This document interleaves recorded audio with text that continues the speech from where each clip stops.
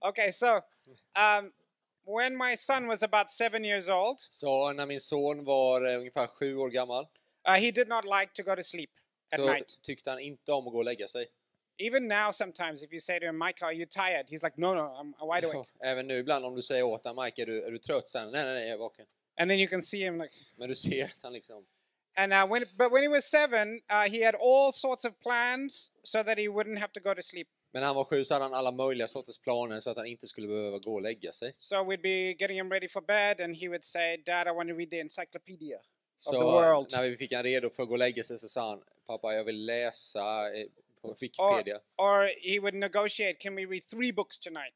Eller han förhandlade, kan vi läsa 3 böcker ikväll? And you know, as a parent, maybe you don't know this, but as a parent, sometimes you grab like some pages together and try and flip quickly. Men jag vet inte om du känner igen det här, men som förälder ibland så försöker du ta många sidor samtidigt och bara... And sometimes you'd see his eyes closing, and then you'd see you flip the pages together, like 10 pages at once. Så ibland då väntar du tills du ser att han håller på att somna, ta upp ögonen och då tar du många sidor samtidigt. Or right in the end of the story, like, and they all lived happily ever after.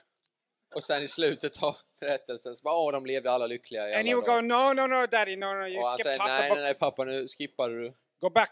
Gå tillbaks. So it was really difficult. Så det är väldigt svårt. I remember I had traveled away, so I was teaching, I think, in England. Så jag kommer ihåg att jag reste bort en gång och undervisade i England. And I get an emergency text message from Donna Ray. Och jag fick nöd-sms från Donna. She's like, help me. Hon sa, hjälp mig. And I was like, oh no, what's happened? Och jag sa, nej, vad är det som händer nu? Expecting the worst. Och jag tänkte, nu är det något hemskt som har hänt. But what had actually happened was he was going to bed. Men så, vad som faktiskt hade hänt är att han gick till sängs. And Donna was like, have you brushed your teeth? Och Donna sa, har du borstat dina tänder? You need to get into bed. Du måste gå till sängs. And he said, okay, mommy, I'm in bed. I brushed my teeth. I'm ready. Han sa, okej, mamma, jag har borstat mina tänder. Jag är i sängen, jag är redo. But can I ask you just one question Men before I go to sleep? en fråga innan jag går och lägger mig. So Donna was like, one question. En fråga, sa hon. Okay. He's 7 years old. Han är 7 år gammal.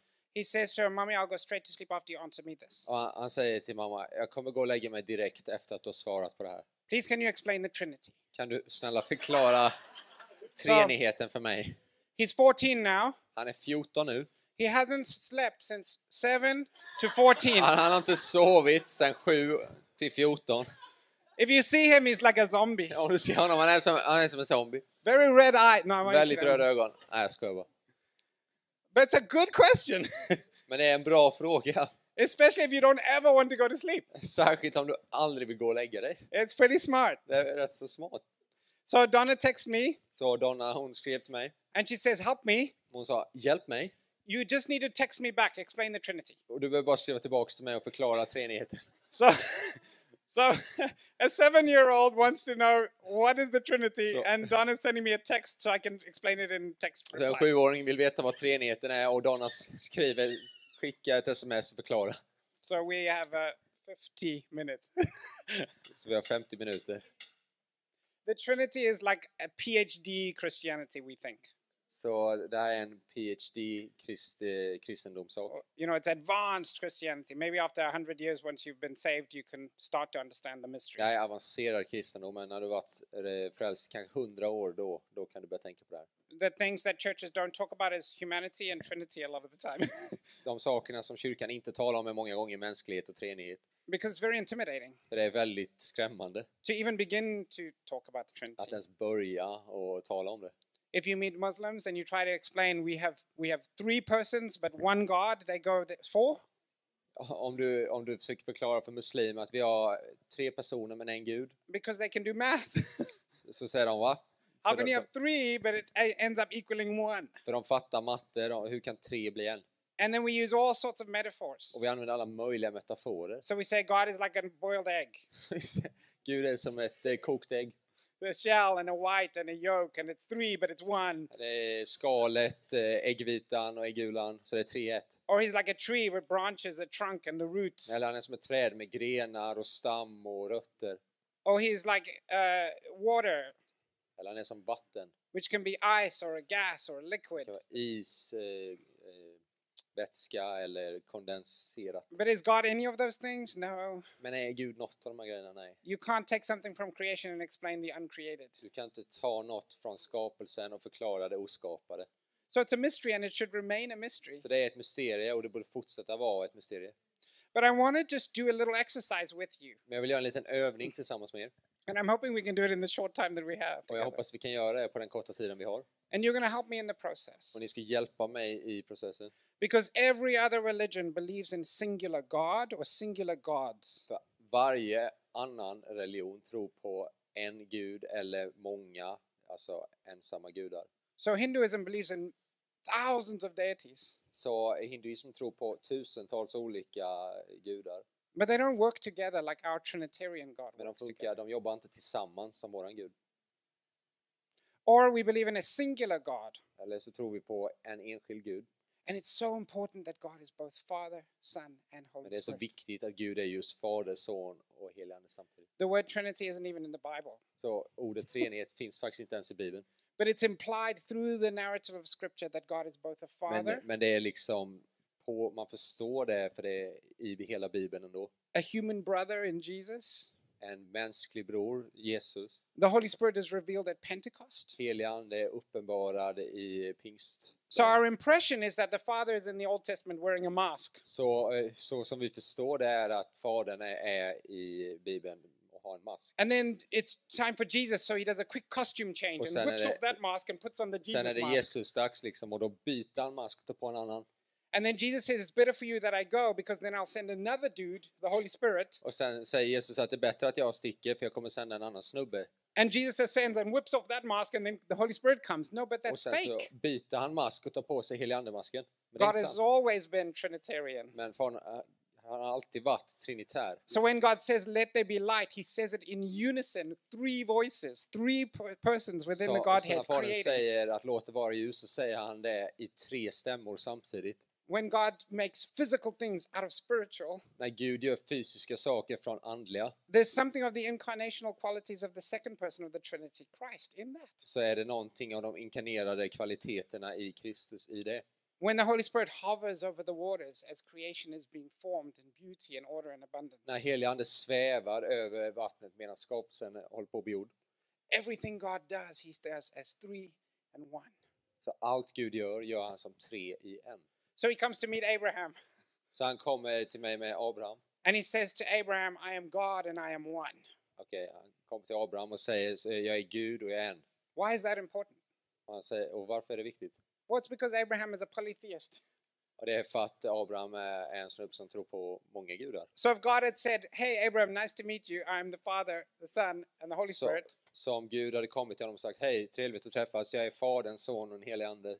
He would be like, okay, great, high fives all around. Så hade han sagt, oh wow, nice, high five till allihop. Join the queue. Ställ er i leden. Because I have thousands of gods. I'll get to you maybe in 10 years time. För jag har 1000 gudar så jag kommer till er om några år. We'll hang out. Vi kan hänga då. Right? It's so important that God says, I am God and I am one. Det är så No viktigt other deity compares to me. Att Gud säger att jag är Gud och jag är en och ingen annan Gud kan jämföras med mig. This is also what God does through Moses because he's both revealing himself to the Hebrew people and to the Egyptians. Och det är det här Gud gör med Moses, för han visar sig själv för hebreerna och för egypterna.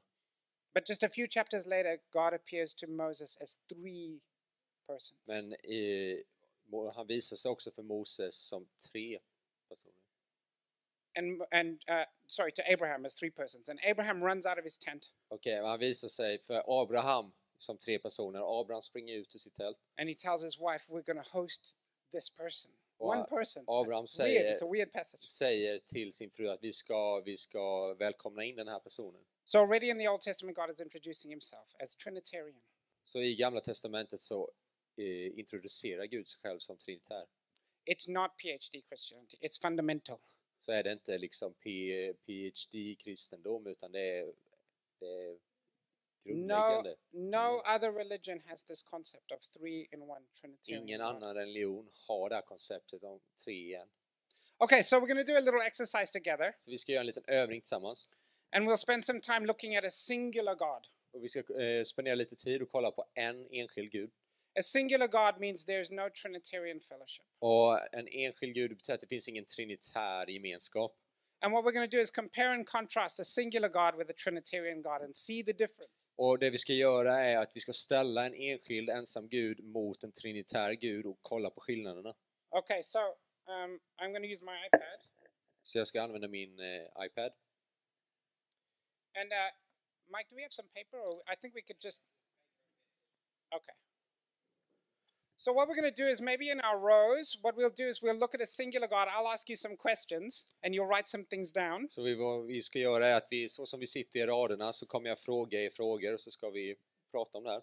And we're going to do it quite quickly. So each group needs 2 sheets of paper. Så vi ska göra det rätt fort, så varje grupp behöver 2 stycken papper. So in your row, you just need 2 sheets of paper between all of you. Så i eran rad så behöver ni bara 2 stycken papper allihop tillsammans. And maybe you need a book or something to press on as you write. Och så behöver ni kanske något att hålla papperna mot, en bok eller något så att det går att skriva. What you're going to do with your first sheet of paper Vad ni ska göra med ert första papper is right in the middle, you're just going to write God with a small g. är att ni bara skriver mitten av pappret Gud med litet g. And you're going to write singular under it. Och ni skriver enskild. So singular means God is one. Så singular betyder att Gud är en, enskild. But not 3 in one. Men alltså inte 3 i en. So this is not a biblical God. Så det här är faktiskt inte en biblisk Gud. This is not the God revealed in the Bible. Det här är inte den Gud som är uppenbarad i Bibeln. It's perhaps more like Allah. Det kanske är lite mer som Allah. Okay, so then we're going to do on the second sheet of paper, Sen så ska vi göra på andra pappret. God with a big G. Ska vi göra Gud med stort G. And this is Father and Son and Holy Spirit, the biblical God. Och det är Fadern, Sonen och den heliga Ande, den bibliska guden. Okay, so you're going to write those in the middle of your page. Så ni ska skriva det här i mitten på pappret. You can leave lots of space all around the page. Ni kan lämna massa tomt utrymme runt om på pappret. And what we're going to do is I'll ask you some questions. And in your group, in your row, you'll talk about it together and write some things down. Så vad vi kommer göra är att jag kommer fråga er lite frågor. Och ni i er grupp, ni kan snacka tillsammans och svara på frågorna. Okay, you all have this. God singular on one sheet. Så har ni allt det här. And God Trinity on the other. Och den andra, att Gud är trinitär på andra pappret. We're going to start with the singular God. So you can set the God of the Bible aside for now. Så vi ska börja med den ensamma enskilda guden. Så ni kan ta och plocka undan den bibliska guden lite. Okay, so I'm going to ask you some questions to prompt your thinking. Så jag ska fråga er några frågor för att sätta igång ert tankeverkstad. And we're going to do a mind map. So you're going to draw some like spider legs coming out. Så vi ska göra en tankekarta på, så ni kan göra lite spindelben. With some different ideas. Med lite olika idéer. Okay, now I want you to pay attention because we're talking about a singular God. This is not the God of the Bible. Så nu vill jag att ni är uppmärksamma, för nu talar vi om en enskild Gud, alltså inte Bibelns Gud. And we're told that in the beginning there was God. Och vi får veta att i början var Gud. And nothing else. Och inget annat. So literally it's just God. Så det är bara Gud. This is before he creates anything at all. Det är före han skapar någonting. And all we're going to do is use our imagination to imagine a singular God with nothing else in existence. Så allt vi ska göra är att bara liksom fantisera hur det är med bara en Gud. Ingenting annat runt, bara Gud.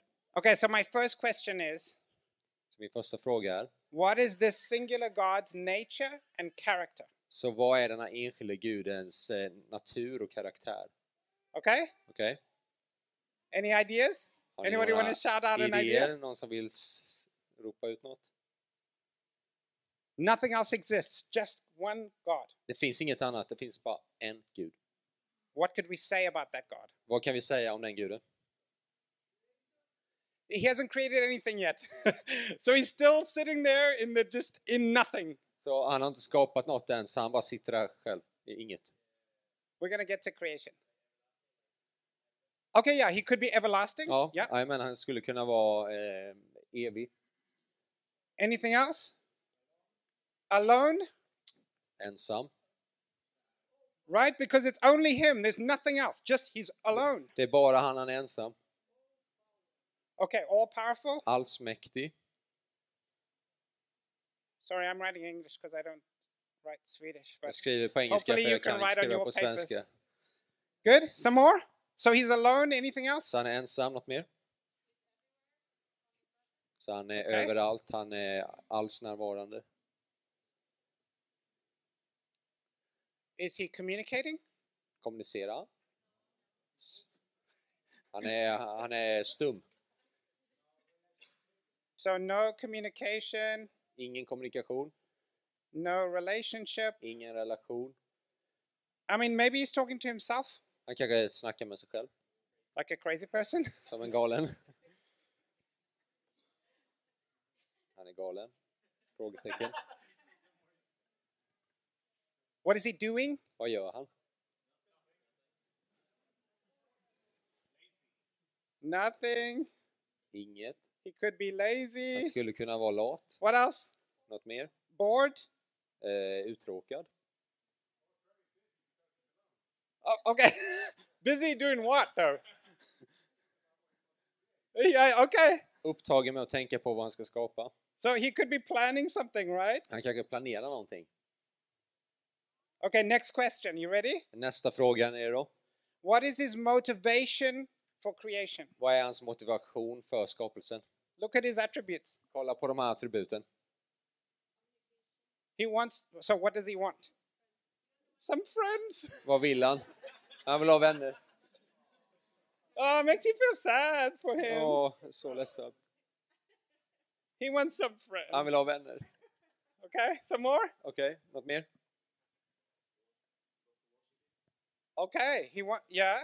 Han vill att något ska tillbe honom. He wants worship. Han vill ha tillbedjan. Oh. Vad vill? Do we agree with Mike? What? He wants slaves? Han vill ha slavar. Maybe? Kanske. I mean, just wants anything to interact with, Han right? kanske bara vill ha någonting att interagera med. He, Han vill ha okay, he wants to tell a story. dockor att leka med. Kunna berätta en berättelse. Say it again. Self. So he's selfish? Or is that what you mean? Yeah, potentially. Yeah. Han är möjligtvis självisk, yes. Okay. He wants to create. Han vill gärna skapa. Okay, next question. Are you ready? Är ni redo? Nästa fråga. What does his creation look like? Hur ser hans skapelse ut? Lonely creation. Ensam skapelse. Do you want to explain a little more? Vill du Like förklara det? why lonely?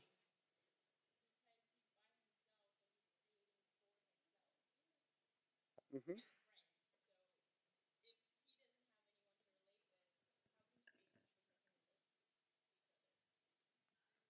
So I mean, the biblical Bible creates in his image, right?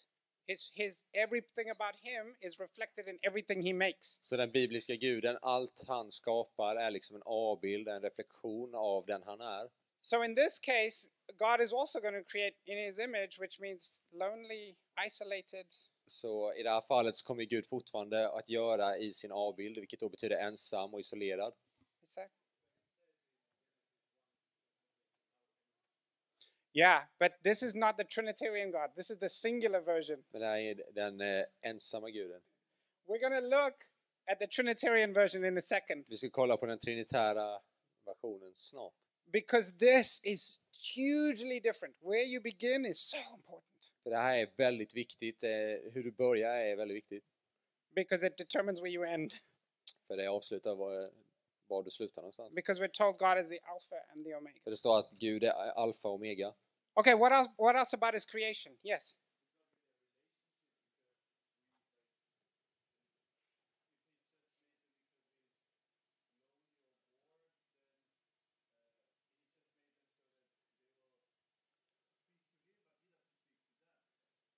Okay, so a big hierarchy.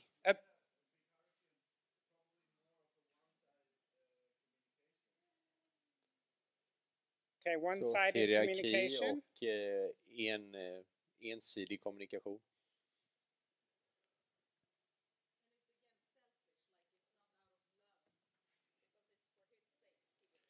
Så det är själviskt och liksom inte gjort ur kärlek, utan det är för hans skull. So he might be all powerful and everywhere at once, but he's also very needy. Så han kanske är allsmäktig och han kan vara överallt samtidigt, men han är samtidigt väldigt i stort behov. Okay, no diversity in creation. Do you want to explain, Donna? What?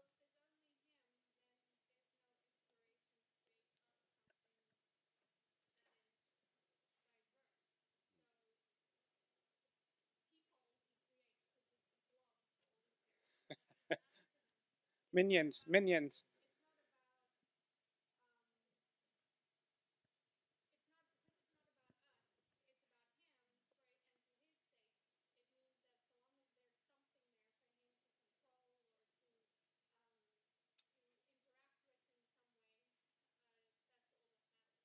Okay. So he might create something, but he'll just do copy paste, copy paste, copy Så han paste. kanske skapar något men han bara kopierar och klistrar in, klistrar in. And we'll probably still walk around and go, wow, every tree's a Christmas tree, but aren't they beautiful? Och vi kanske bara går runt och bara, allt ser likadant ut. Or it's like going on outreach where you only eat bananas for 3 months. Det kanske är som när du åker på missionsresa och bara äter banan i 3 månader. And you've got your quota for life. Och du har fått din kvotering för ditt liv. Like even if I just see a banana, I want to throw up. Om jag bara ser en banan så vill jag spy. Because maybe you just give us only one banana and there's no diversity in Han kanske our bara ger diet. oss bananer, det finns ingen variation överhuvudtaget. We would call this God a God with a big what? Ego, Vi skulle right? kalla den här guden någon med ett stort ego. I mean, this is a narcissist. Det här är en narcissist. He creates everything around him to serve him. Han skapar allt runt honom för att tjäna honom. Okay, my next question, how would God govern his Så creation? min nästa fråga är, hur skulle Gud ta hand om sin skapelse? How would he govern his creation? Så hur skulle han ta hand om sin skapelse? Okay, yeah. Genom befallning. Okay, by command. Sounds good. say it louder. One more. Oh, fearsome. Yeah. Fruktansvärd. Some more. Mer? Louder. Tyrant. En tyrant.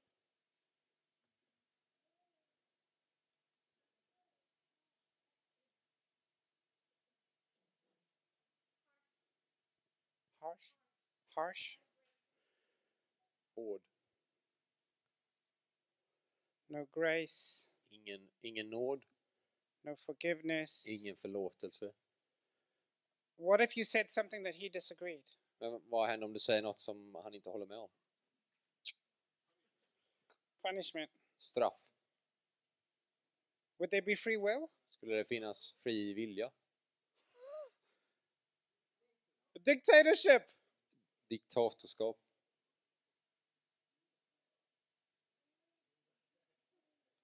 Lula. Mugabe. Idi Amin. All these dictators. Alla de här olika diktatorerna. Något i den stilen. Putin. North Korea.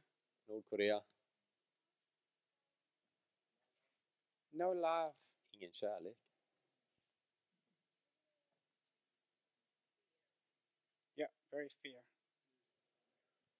No mercy. Ingen think I wrote that somewhere. barmhärtighet.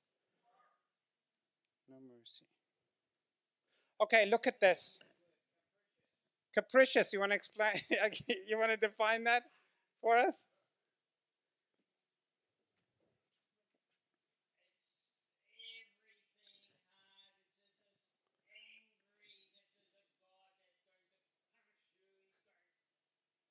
Yeah. So angry, Gud. vindictive, violent. Arg, våldsam. He can just take what he wants, Han bara tar det han vill ha. take your life. Han tar ditt liv. I mean, you don't want to meet this God in a dark alleyway Du vill inte möta den här guden i en mörk gränd. because it's somewhat terrifying. För det är rätt så läskigt. Or he could just treat us like science rats Eller så kan han bara se oss som labbrotter. and make us run a maze Och bara få oss att springa en i labyrint. looking for cheese. Kolla efter ost. He could also decide, well, Wednesday is no gravity day. Is what? No what? No gravity day. Okej, eller så kan han bestämma sig för på onsdag då är det ingen gravitationsdagen. Just to have some fun, Bara för att ha kul liksom. right? No care for us. Ingen omtanke för oss. Happy to experiment, change things Glad up. i att experimentera, ändra på grejer. Okay, when you look at this, Så när ni kollar på det här, how does it make you feel? hur får det dig att känna? Depressed? Deprimerad? Upset? Why? Yeah. Frustrerad, för det finns inget du kan göra. So I mean, the best you could do is try and please him. Så det bästa du kan göra är att försöka behaga honom. Tell everybody else the propaganda he keeps putting out. Så som alla propaganda som man trycker ut. Try and stay close to him, Att bara försöka vara nära honom. because that might just save your life. För det kanske räddar ditt liv. But you're mostly living terrified. Men mesta delen av tiden så lever du vettskrämd.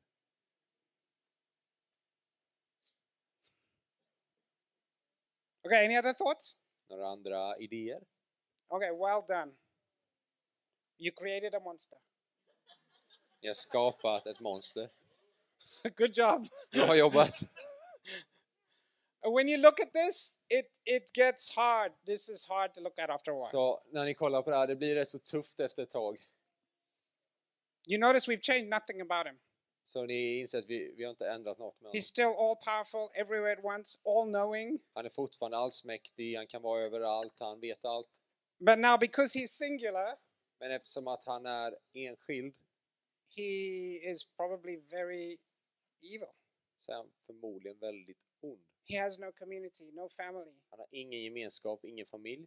He creates out of this endless depth, this bottomless hole of need. Han skapar bara ur det här djupa hålet av behov. And we've created a narcissist, Och vi har skapat en narcissist. a big ego, Stort ego. where everything must serve and worship and Där be allt enslaved to måste him. tjäna och prisa. Okay, I'm going to switch the page. Yeah, Nu byter well vi. done. Bra jobbat. We're going to do the same thing now. Så vi gör samma sak igen. Same exact questions. Samma fråga. Let's talk about the God of the Bible. Så nu talar vi om Bibelns Gud. Who is God before he creates anything at all? Så vem är Gud före han skapar någonting? Nothing else exists except Father, Son, Holy Spirit. Inget annat finns förutom Fader, Son och Helig Ande. Go. Relational. Han How do we know? är relationell. How do we know he's relational? Hur vet vi det? Yeah, the three persons of the Godhead are constantly relating. För att de tre personerna i Gud är i relation. Yes, us. So that shows it's community. He's doing things together. Ja, så där oss, det visar gemenskap, att vi gör det tillsammans. He's not alone. Han är inte ensam.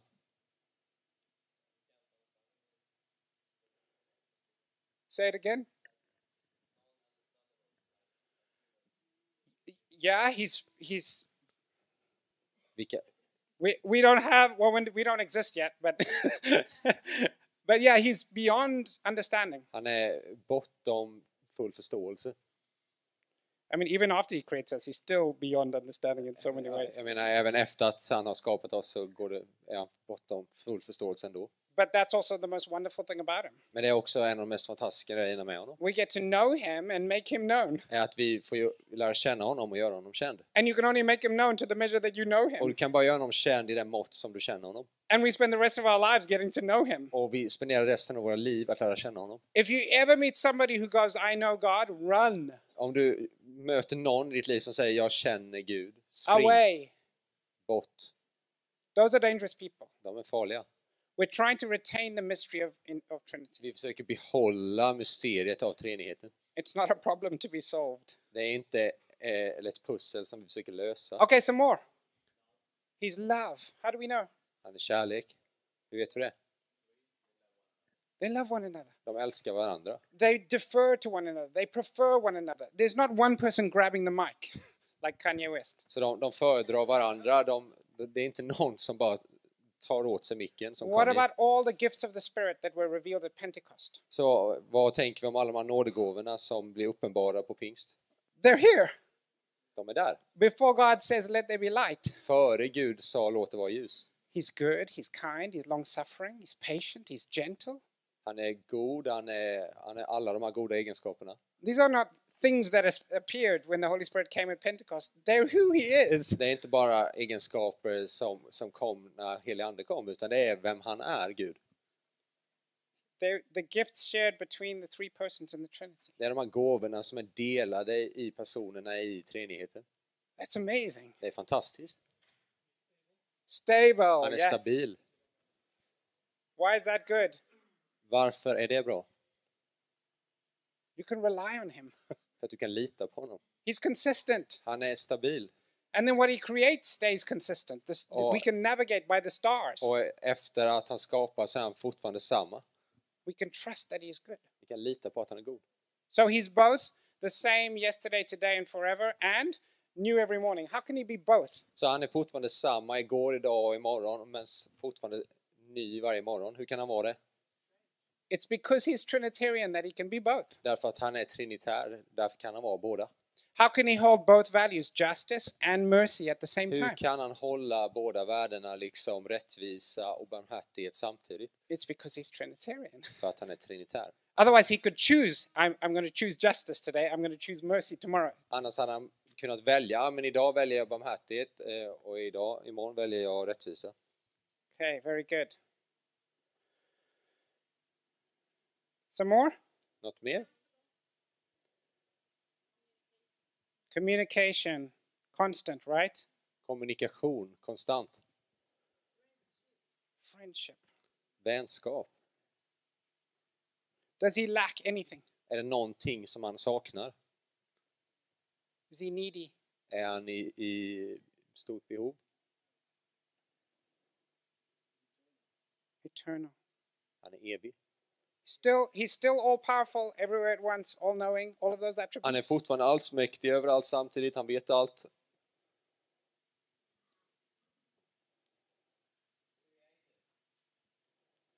Good. Creative. Kreativ. Okay, what is his motivation for creation? Vad är hans motivering till att skapa? Any thoughts? Några idéer? Say it again. Who said that? To reflect who he is. För att Yeah. reflektera den han är. Which is why he creates image bearers. Vilket är varför han skapar avbilder. You are a human mirror, Du är en mänsklig spegel. like a selfie.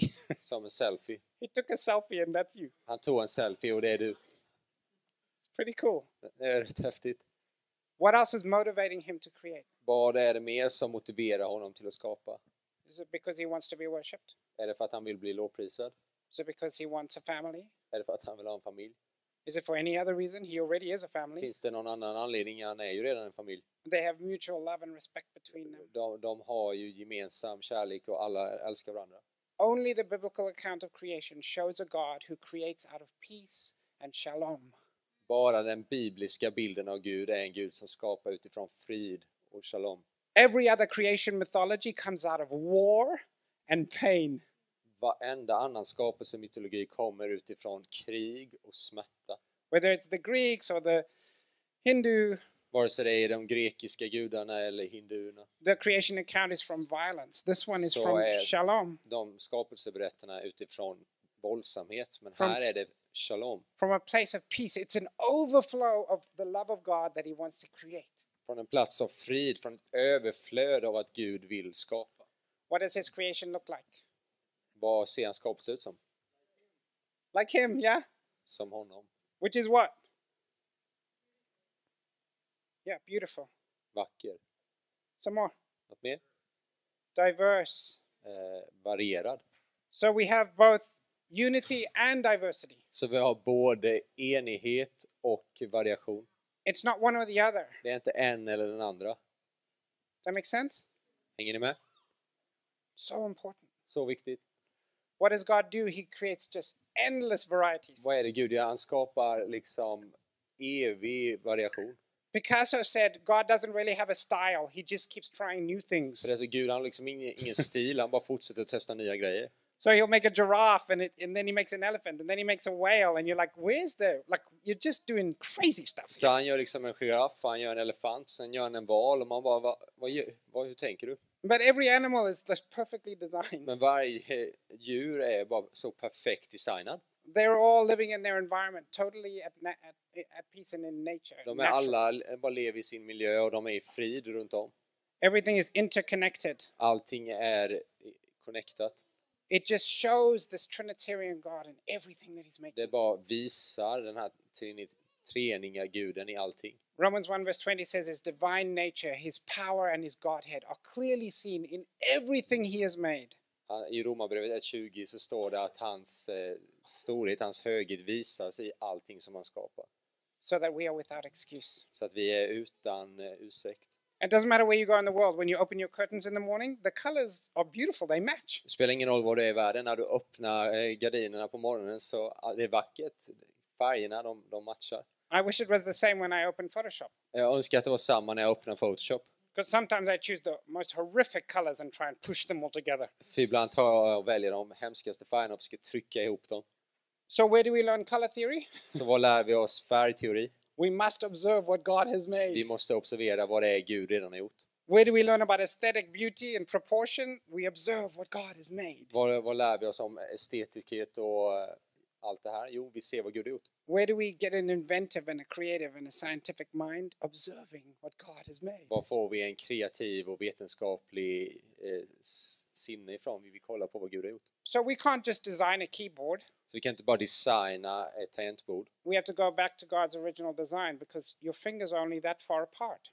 Vi måste gå tillbaks till Guds skapelse, för dina fingrar, de sitter bara så här långt från varandra. If you design a chair, it needs to be in proportion to a human body. Otherwise, nobody wants to sit on that chair. Om du gör en stol så måste den vara i proportion med den mänskliga kroppen, annars kommer ingen vilja sitta på den. So we're both compelled by creation and constrained by it. Så vi är samtidigt liksom framlyft genom skapelsen, men också bakhållen. It's really kind of incredible what God has done. Det är rätt så häftigt vad Gud har gjort. Whether we know it or not, we have to go back to him continuously. Vad den är så måste vi gå tillbaks till honom. Okay, well, how does he govern his creation? Så hur tar han hand om sin skapelse? Okay, he's an administrator, yeah. Han är en administratör. Some more? Något mer? Character. Karaktär.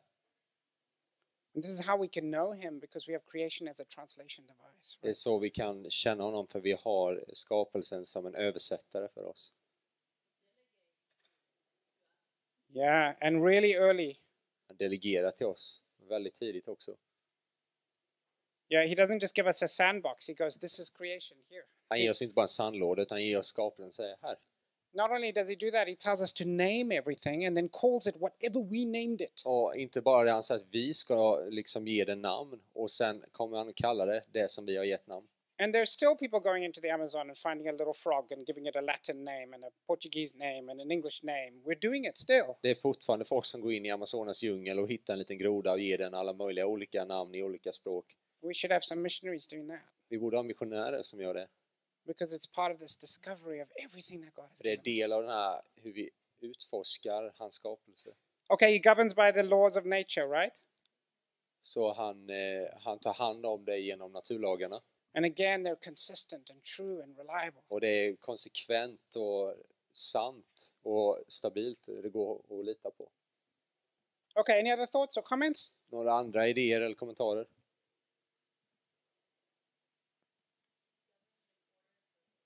Good. He governs with order and purpose. Han styr med order och syfte. How does it make you feel? Hur får det er att känna?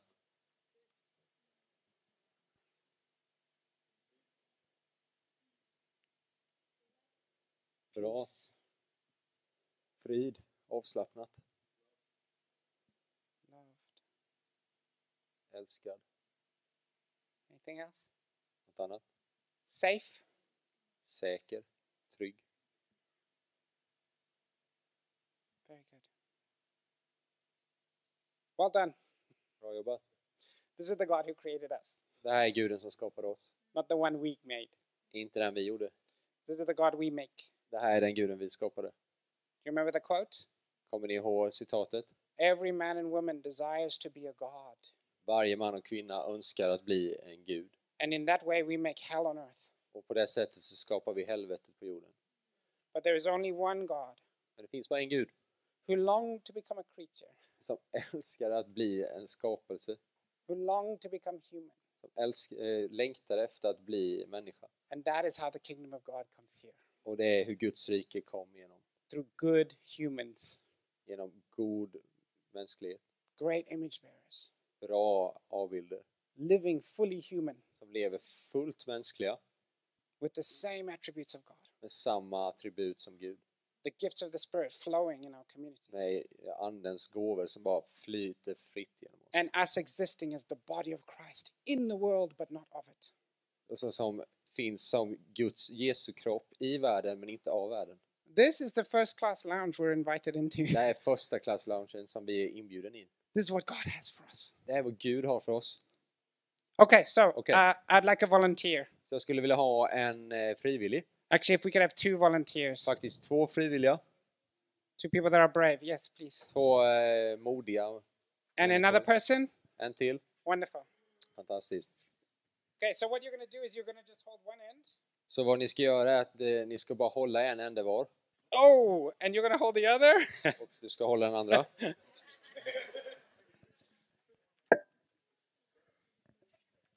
Okay, so what do you see happening between them? Så vad ser ni hända mellan dem? You can all see something here, right? Ni ser någonting va? We can turn this off, I think. Vi kan ta av skärmen. What do you see happening between them? Any comments? Ser ni vad som händer mellan dem? Några kommentarer? There's a red thread between them, right? Det är en röd tråd mellan dem. What would we call this? Men vad skulle vi kalla det? There's a connection between them, right? Det är en sammanslutning mellan dem. Okay, Andreas, you can move. You want to move? Så ni kan röra på er. Okay, so what happened there? Vad händer nu? Stay. Stanna. Okay, stop. What's happened? Vad händer? Okay, it's not tight anymore, Den är right? inte lika spänd längre. Well, what did you call that? Vad kallar du det? Tell me in Swedish. Okay, it's slack. Den är lös. Right? Is the connection as strong? No. Anslutningen lika stark? If you had a guitar string and it looked like this, Om du har en gitarrsträng som ser ut sådär, is that a good thing? är det bra? Okay, then how come when I say the word tension, Så hur kommer det sig då att när jag säger ordet spänning, in every language that I know of, i alla språk som jag känner till, it's a negative thing. så är det något negativt. So if you said to me, "Hey Aleck, how are you doing today?" Så om du säger till mig, hej Aleck, hur mår du idag? And I said to you, I have a lot of tension in my neck. Och jag säger, jag har spänningar i min nacke. You would go, "Oh, I'm so sorry." Och du säger, jag är så ledsen. Right? Or if you said to me, "Hey Aleck, do you have tension in your marriage?" Och om du säger till mig, Aleck, har du spänningar i ditt äktenskap? I'd probably say, "How did you know?" Så säger jag förmodligen, hur visste du det? But it's not good to have tension in your marriage. Men det är We're inte bra told. att ha spänningar i ditt äktenskap.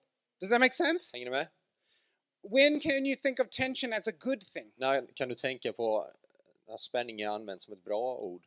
Can you think of an example where tension is actually a good thing, a Kan ni healthy komma thing? på ett exempel när spänning är något bra? Okay, a tightrope walker, yeah? Ja, när du ska gå på lina. I mean, if you're going to walk on this, you're going to fail, right? Ja, om du ska gå på den, då kommer du misslyckas. You need some good tension in order to walk Du behöver across bra this. spänning för att kunna gå på det. Where else do we have tension? I något annat? Okay, in electricity. I elektricitet. Some more?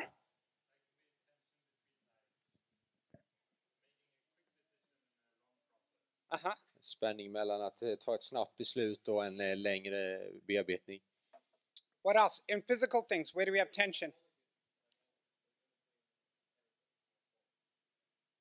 Like the stuff that connects everything together? Atoms? Yeah, atoms? Atomer, Yeah. The electrons, the neutrons. elektronerna och neutronerna. I mean, it literally is holding everything together. That is tension. In a bridge, you need tension, right? Du behöver spänning i en bro. You don't want that bridge to collapse. Du vill inte att den ska kollapsa. In architecture, we need tension. I arkitektur så behöver vi spänning. We've all heard about in China where suddenly a building just collapses. Vi har hört because- säkert om i Kina hur byggnader bara kollapsar. Okay, restore tension for us. Så återställ spänningen för oss. Now, what I want you to do is do a tug of war. Så nu vill jag att ni ska köra dragkamp. Okay? Are you pulling? Drar ni? Okay, tell us, how does it feel? Whoa! Did it snap? It's really snapped. Okay, what happened? It snapped. What happened? Den gick av, vad hände? Is that good? Är det bra? That's not good. It's too much tension. Det är inte bra, det är för mycket spänning. We've all seen a worship leader and suddenly ka-ching! Vi har ju alla sett en lovsångsledare som spelar och sen så bara pum, And they miss it. The one whole string is missing. och en hel sträng saknas. Does it sound as good? Låter det lika bra? No, it sounds awful. Det låter hemskt. There's something missing. It's Det är något som dissonant. saknas. So what we don't want in our relationships is apathy, Så vad vi inte vill ha i våra relationer är apati.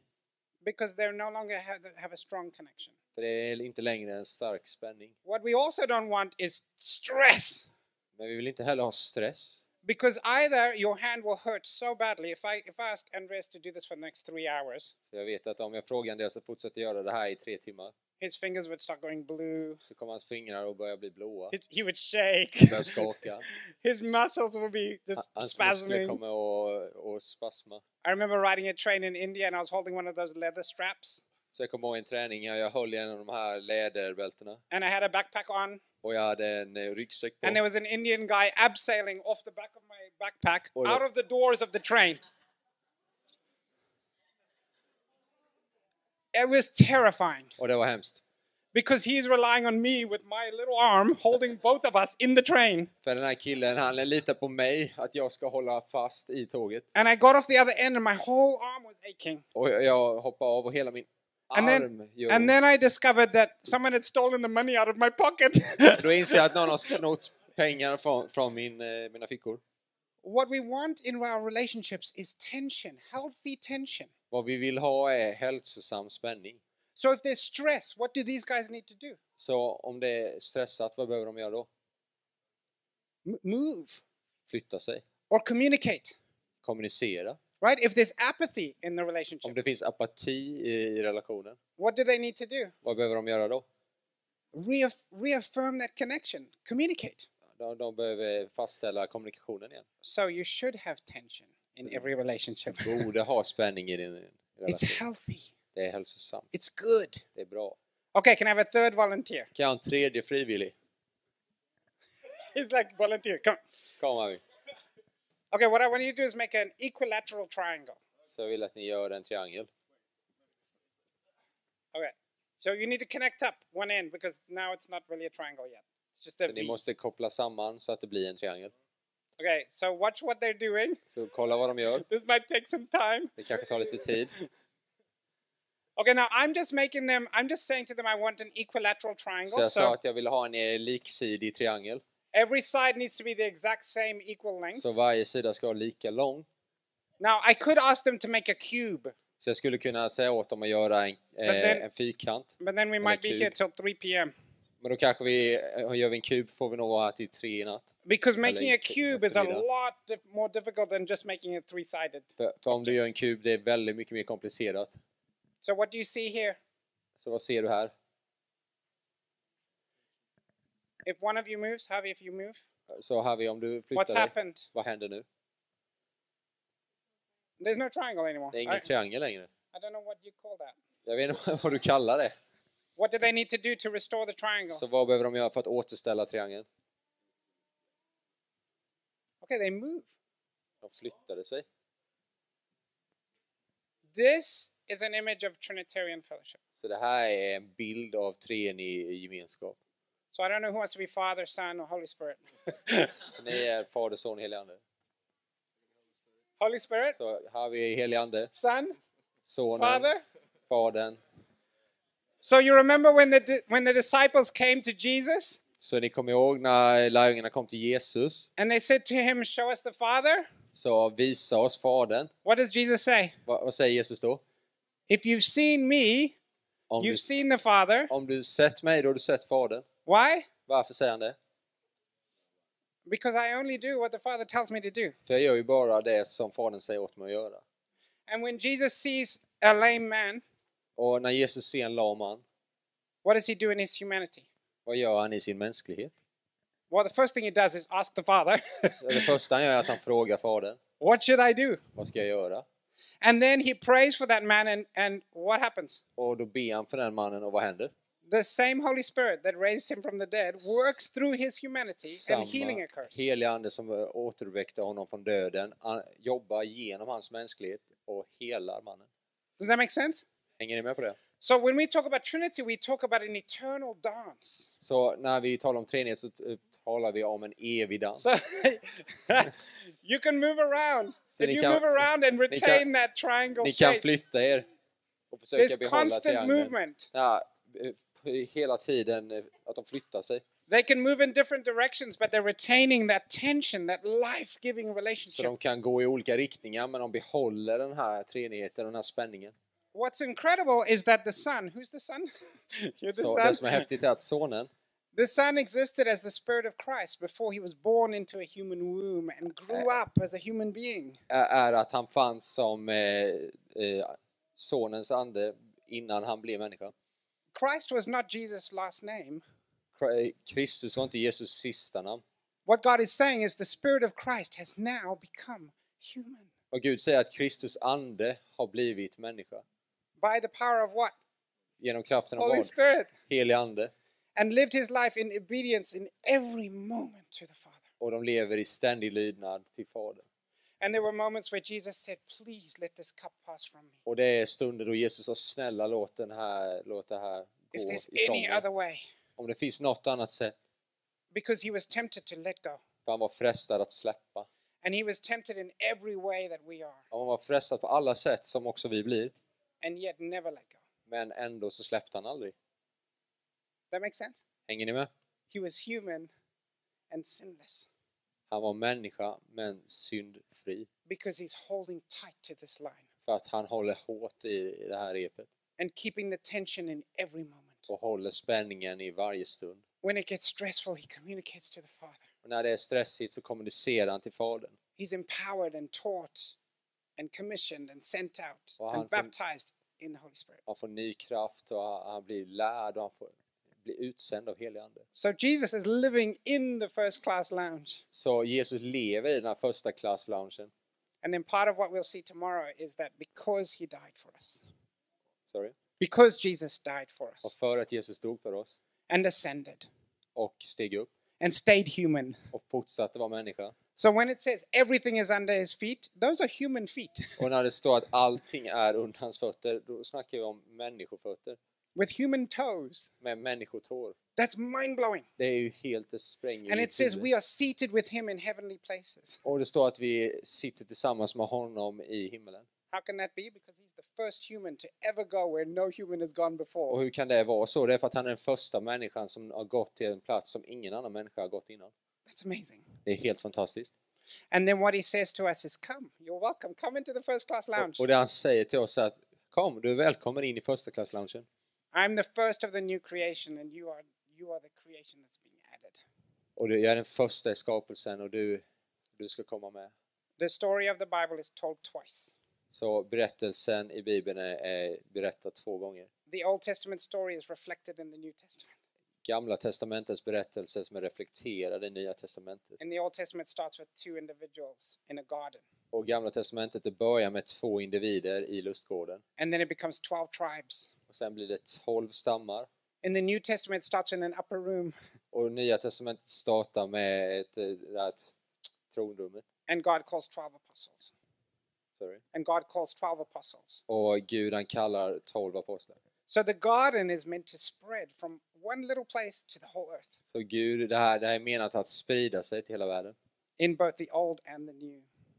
Och gör det gamla nytt. The problem is in the old, the nation and the kingdom was destroyed. In the new, it's an everlasting kingdom. Och det, så i det gamla, så det blir förstört, men det nya, det är för evigt. Okay, this is the really wild part. Så det här är den galna delen. The wildest thing is they want to invite us into this eternal, never-ending, has no beginning and no end. They want to invite us into that as creatures. Det som är mest galet är att de har inget slut, men de vill bjuda in oss som skapelse in i den här evigheten. And because he's a creature and made of atoms, they want to invite creation even into this Trinitarian fellowship. En skapelse som är gjord av atomer, så kan han bjuda in oss in i den här gemenskapen. So maybe you've never realized it, but that's what salvation means. Så du kanske inte har insett det, men det är det frälsning betyder. I'm in. Att jag är inne. through nothing I did, Även om fast jag inte gjorde någonting. everything he did. Bara för vad han gjorde. And he welcomes me. Han välkomnar mig. And then I have a good news to tell others they're welcome too. Och då har jag de goda nyheterna att berätta Come on. att de är välkomna också. Halleluja. At least he's excited. I don't know about the rest of you. But we get to invite every nation and tribe and tongue. Och vi får bjuda in varje stam och tunga. This is why we go out to unreached people groups. Det är därför vi går ut till onådda folkgrupper. This is also why we go to the spheres and disciple nations. Det är därför vi går till olika sfärer och lärjungatränar nationer. Because we're not just called as individuals, we're called as communities. Because God is a community. Vi är inte kallade bara som individer, men som gemenskap, stora gemenskaper. We're called as families because God is a family. Vi kallar det som familjer för att Gud är familj. We're called as the church because God is the presence of God in this community of church. Vi är kallade som kyrka för att Gud är den närvaron i kyrkan. And then I'm to hold that same tension, you too. Och jag ska hålla den spänningen. So Jesus says you will do the same things you've seen me do and more. Så därför som Jesus säger att du ska göra samma sak som jag gjorde och mer. So we can cast out demons, we can heal the sick. Så vi kan kasta ut demoner, vi kan hela de sjuka. We can bring deliverance and resurrection life. Vi kan komma med befrielse och återuppväckelse i liv. We can also, like the Godhead, bring beauty and order and abundance into every moment of human life. Vi kan precis som Gud komma med det vackra och med bra grejer in i hela skapelsen. And Jesus says, take my yoke upon you. Och Jesus säger, ta mitt ok på dig. The yoke is easy. För det är lätt. And the burden is light. Bördan är inte tung. Why? Varför då? Because this is human work. För att det här är människoarbete. My job is to be human. Mitt jobb är att vara människa. Because that's how I image God best. För det är så jag visar vem Gud är bäst. I don't need to save the world. Jag behöver inte frälsa världen. I don't need to do every job on the YWAM base. Jag behöver inte göra varje grej i YWAM-basen. Because I have a savior, his name is Jesus. Have För jag you har en met him? frälsare som heter Jesus. Har du träffat han? I just need to be me Jag behöver bara vara jag. in the likeness of him. I likhet med honom. And it's fun. Och det är kul. And it should stay easy and light. Och det borde fortsätta vara lätt och enkelt. But I need to communicate when I feel stress. Men jag måste kommunicera när jag känner mig stressad. Or when I feel apathy. Eller när jag känner apati. And when it's too much and I do let go. Eller när det är för mycket och jag släpper. He's hanging on for me. Så håller han i repet åt mig. So I can grab hold again. Så att jag kan ta tillbaka handen. Be reconciled with my neighbor. Och bli återupprättad med min vän. And live in unity and diversity together. Och leva i enighet och variation igen. So the next time someone says salvation. Så nästa gång som någon säger frälsning. I want you to think of a first class lounge. Så vill jag att du tänker på en förstklassig lounge. And Trinitarian fellowship. Och trinitär gemenskap. Because no matter how alone or isolated you ever feel. För oavsett hur ensam eller isolerad du någonsin känner dig. The Father, the Son and the Holy Spirit are with you. Så är Fadern, Sonen och den helige Ande med dig. Now. Nu. And forever. Och för alltid. Amen? Amen. Okay, thank you. Okej, tack. Appreciate it. Uppskattar.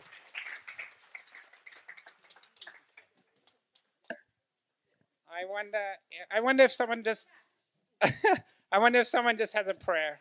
Something you want to pray. Jag undrar om någon vill be. Maybe a response, something on your heart. And I'll bring you the mic. Kanske låta något gensvara från ditt hjärta. Anybody?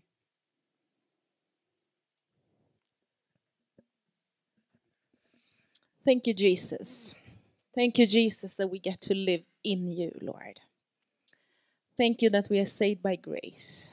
Thank you that it's your amazing grace that saves us, Lord Jesus. And that we get to live in fellowship, in unison with you, Lord. That we are not just believing some statements and trying to follow some rules as a religion, Lord. But that we live in fellowship with you, Lord. Thank you, Jesus. Thank you for this amazing grace and this amazing truth, Lord. And this amazing privilege, Lord Jesus. Help us, Lord Jesus, to, just dwell in you, Lord, and embrace this and understand it more and more, Lord. Dig deeper and dive deeper into this fellowship, Lord. Thank you that you transform us, Lord. You are the one that transforms us, Lord. You form us, you change us, Lord. Thank you, Lord. Thank you for the adventure of living with you. We bless you in Jesus' name.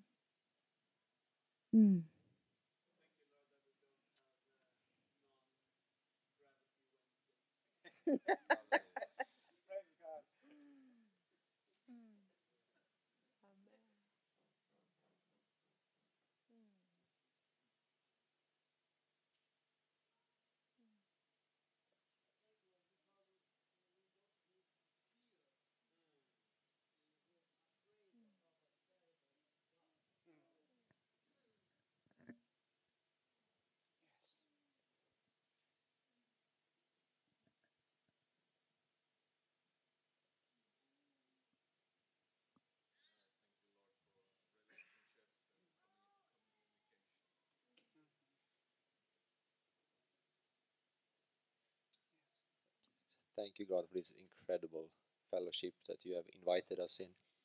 It's mind-blowing, and I thank you for that.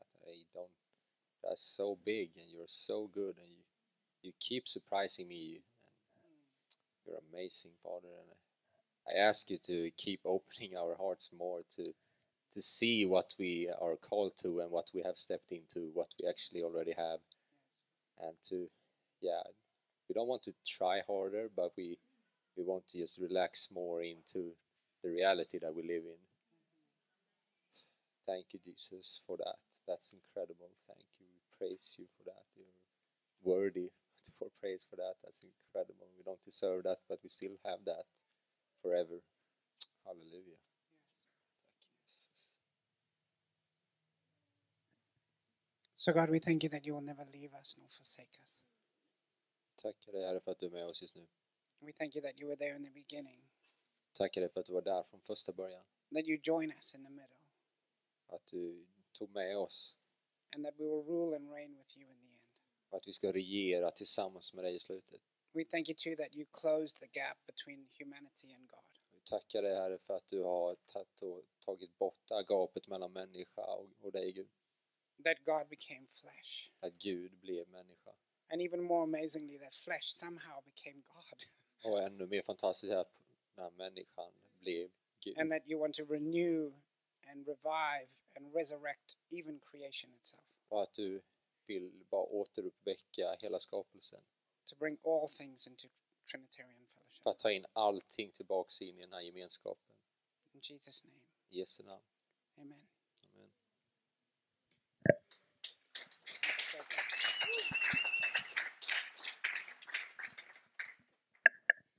Thank you so much, Aleck. Tack så mycket, Aleck. Here we have something to keep chewing on, Så nu har vi någonting att vi fortsätta att tänka på. keep talking to each other about, Och fortsätta att tala med varandra om. and yeah, keep processing. Och fortsätta att bearbeta. We're gonna have lunch, Så vi ska ha lunch nu. but before lunch, we're gonna take a couple of minutes to introduce evangelism this afternoon. Men innan vi tar lunch.